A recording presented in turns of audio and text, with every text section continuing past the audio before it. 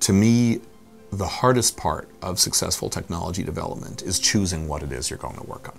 We spent a lot of time in the emergency department observing problems, interviewing practitioners, and there's a whole lot of problems to observe. So it wasn't that difficult for us to come up with 200 problems to address potentially.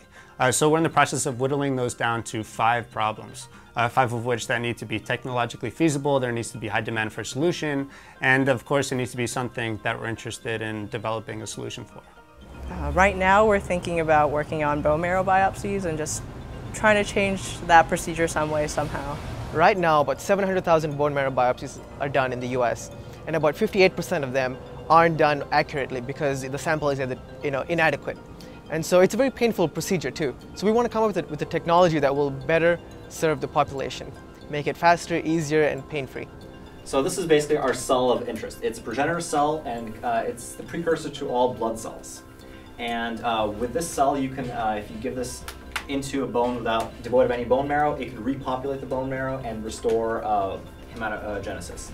In the next year, we hope to narrow down on that one perfect problem that we want to solve, and then we want to make a prototype, and we want to make a business plan, and we're going to pitch it to real venture capitalists. And we're really excited to do this, and we hope we're successful.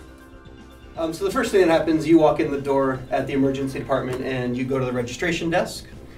You tell them your name and a chief complaint, and so what we want to do is add a little extra onto here and basically have the registration guy say, hey, would you like to participate in our new program?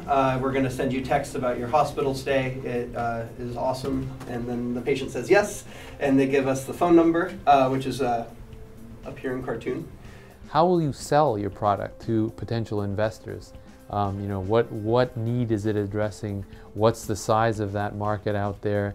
How do you raise the money? How do you talk about the financial risks and the legal risks of these? How do you create companies that do this? What are the various ways in which you can take a technology and get it out to people?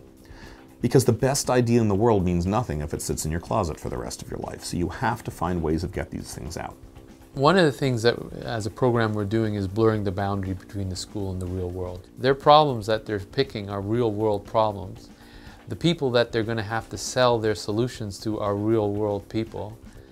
You constructed your argument very well in the course of this presentation, right? Because you do identify the pain points, and so any opportunities typically for cost saving, or time savings, and convenience savings are really good opportunities for device invention and insertion. Because my measure of success from the point of view of education is how open are they in their thinking to criticizing their own work, to throwing out their own work, to starting again, and to seeing that there's always more than one way to do things and there's always more than one project you can work on.